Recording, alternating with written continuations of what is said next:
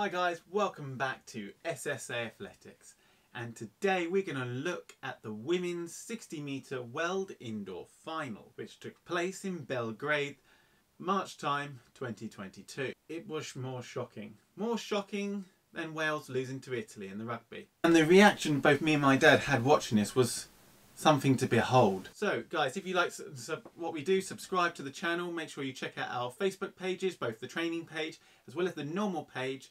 And if you're interested in the athletics club we host on a Monday and Wednesday, check out our website.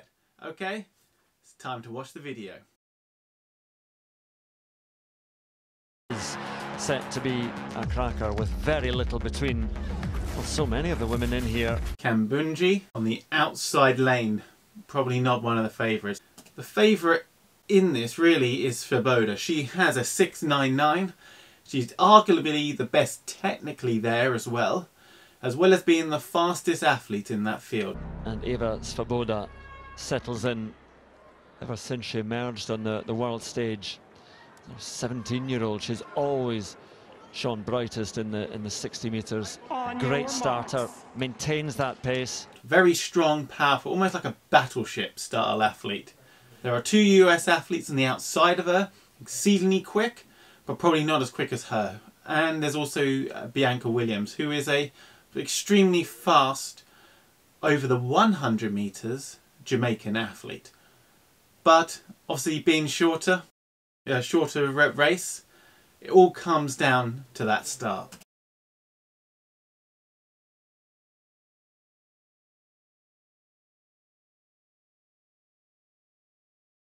Here they are, they're all lined up.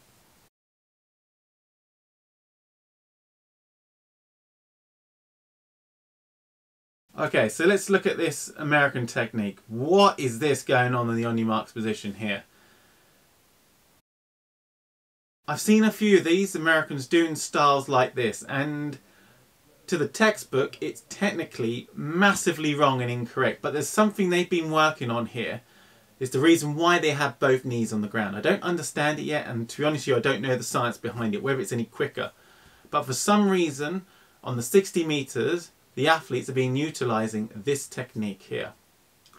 And their arms are so wide apart. Usually you have it to the point of comfortability. And when you rise up, the old school method is you've got to lean forward. It's got to be slightly uncomfortable because you're almost falling out the blocks. You're not falling out the blocks, but you're falling out and pushing that weight forward. The modern Mikiah method is that you've got to be comfortable and hold your position in the blocks. I don't think that's right, because if you're too comfortable, you're not necessarily going to get a quick start. But then I might be old school. But this is like textbook technique on how not to do an on your marks position.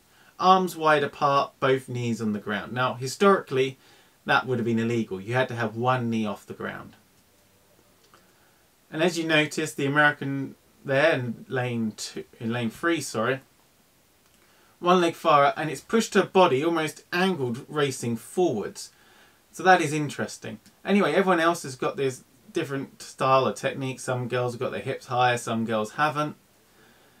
Some girls have got their legs a lot closer to the line.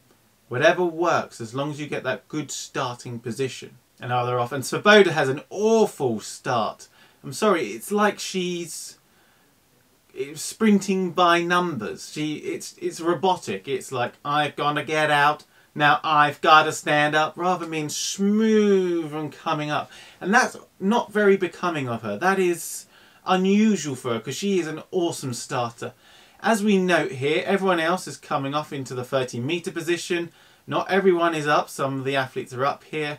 Some of the athletes are still angled their body down because they're still accelerating. Let's move it on a bit. Here they are, they're up again. So most of the athletes are now fully up. Some of the athletes are still leaning. Some of these girls might take a bit longer to get into the acceleration to full flight. Likewise, Swoboda's not even in the race because she never had an acceleration phase. What I was doing when I was watching this, I was too busy watching, doing in the middle here. And I didn't notice the girl coming on the outside. Swoboda's really tightening up here, and Kambundji takes it on the line. Now, she had the fastest start. She timed it to perfection. If it was any faster, she would have done a full start. But anyway, she had a fantastic start, pushed on, moved on through the field, and she was unpressured by the other athletes around her. She got a 6.96, which is the fastest this year. And to be honest, here we go, here's the shock. Yes, darling, you have won. This is proof that as an athlete, sometimes it's just a matter of hanging on in there. You get these guys who are really good at younger ages, but then you get athletes who come through, and often we spend too much effort going, he's going to be good, she's going to be good, and they turn out to be absolutely nothing. And we should focus our spread a lot more, because there are athletes good enough to be there, but because they're not the oldest in their age group, or they're not necessarily the best at that time, they get ignored. And they're the ones we should potentially be focusing more. The ones who are in and around there, you could potentially get faster and get medals. Yes, it's elite athletics, so you never know. Because some of those athletes who are good now are probably at the best they will probably see peak performance. And when they go off into seniors, they disappear.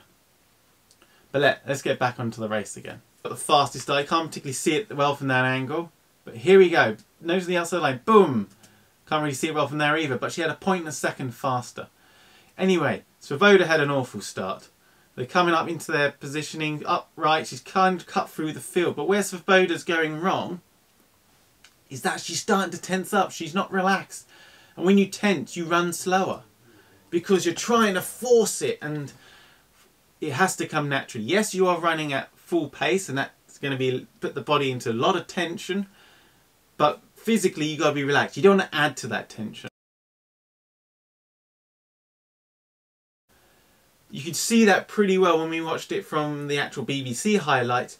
You see them, and she's tensing, and she's trying to come through the shoulders, kind of, there's a grimace on her face, and you just got to relax. When you do athletics, sometimes you can surprise yourself. You can surprise others, but you can certainly surprise yourself. 6.96 to win the world indoor title. That is the way to do it. And she, as I say, almost crept up unnoticed. And you train every day, but sometimes you don't see it when it does happen, and it's a shock. You think about what's going to happen when you win these events. But it can come as a shock of winning it, especially when you're not the favourite either. Because winning these events are life-changing for funding in many countries, but also from your commercial aspect and your mental aspect as well. You've proven to yourself that you can do well in the sport of athletics. I'm Adam McCarthy. This is another video where I react to some of the all-time performances. And I will see you in the next one. Bye.